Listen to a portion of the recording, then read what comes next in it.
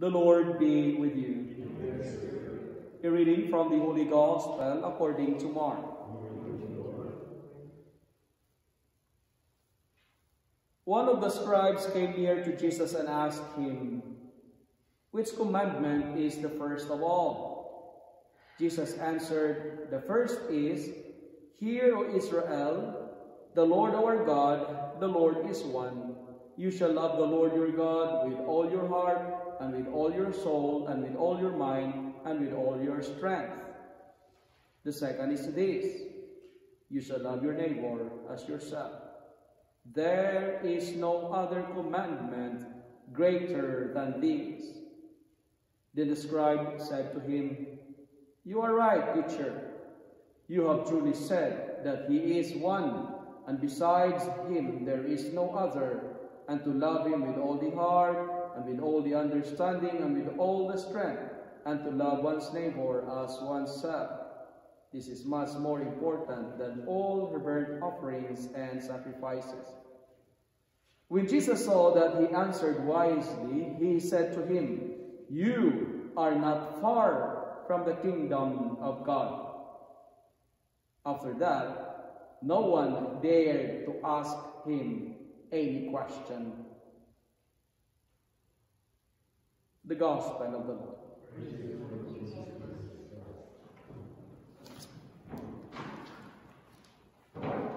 Good evening, my dear friends. While reading our Gospel for today, I was deeply moved by the last line of today's Gospel, which says, and I quote, "You are not far from the kingdom of God." End of the quote. Our readings for today teaches us or gives us the hints on how to be closer to the kingdom of God, on how to be part of the kingdom of God. Do you want to be part of God's kingdom? Our first reading is telling us, if we wanted to be part of the kingdom of God, we have to obey the Lord and trust Him. I think that's the message of today's first reading. This is the context. Marrying a woman named Sarah, and we know that Sarah, she is a widow, married 7 times. All of them died childless. And marrying her, if you are to bias, to marry this kind of woman is scary and a tough decision. If you are to bias, will you marry Sarah? You know her story? 7 men. All of them died. Childless. And here, your father is telling you, "My son, you have to marry this woman."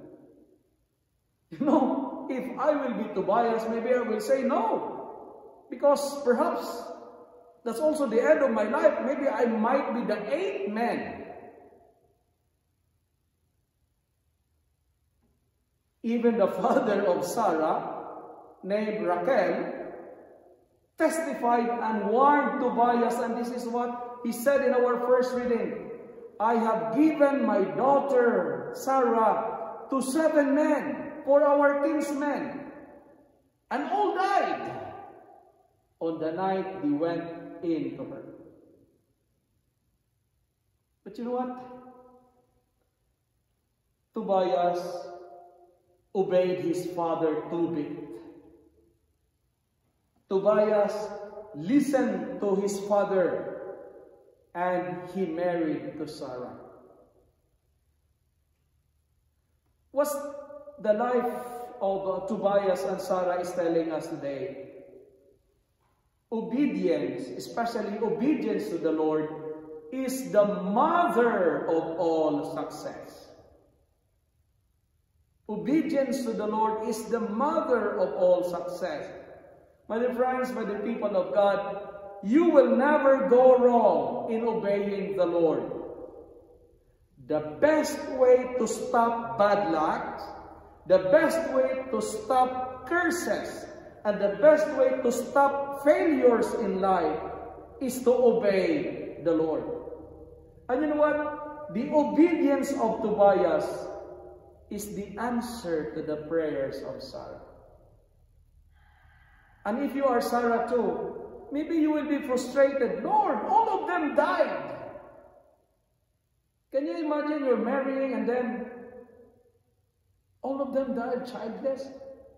But because of the obedience and the trust of Tobias, he listened to his father and he listened to the Lord through the word of an angel Raphael. He said yes to his father, and the obedience of Tobias is the answer also to the prayers of Sarah.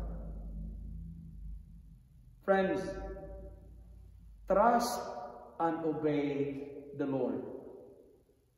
And to obey the Lord is to listen to the Lord. That's why our sponsorial psalm for today is telling us, happy are those who fear the Lord. And second, I love what Tobias did on their honeymoon. It says here, they prayed together. And Tobias prayed and he said, Lord, I am taking Sarah not because of lust, but with sincerity. I am taking this woman not because of pleasures, not because of sexual experience, not because of lust, but with sincerity, that we may grow old together. To belong, to be part of God's kingdom, stay away from sin, that is lust. And there is an author that says, there is a long line up in hell because of the sin of lust. Long line up in hell because of lust. People are sent into hell because of the sin of lust. So many breakups, so many divorce, so many cases of rape, adultery. Lust is one of the gates of hell. But I love the prayer of Tobias. I am taking this woman, not because of lust, but with sincerity. If we wanted to be part of the kingdom of God, stay away from lusts. Do not be a slave of it. Or else, we will find ourselves one among the people lining up into the gates of hell. And finally, to be part of God's kingdom, the gospel says, let God be our priority. Let God be our fundamental option. To say yes like the yes of Tobias and Sarah, our yes must be all, with all our mind, with all our understanding, with all our heart, with all our strength. We have to give Him our all. We have to give Him our best. And second, to be part of God's kingdom, never ignore the needs of people around us. If we do this, we are not far from the kingdom of God.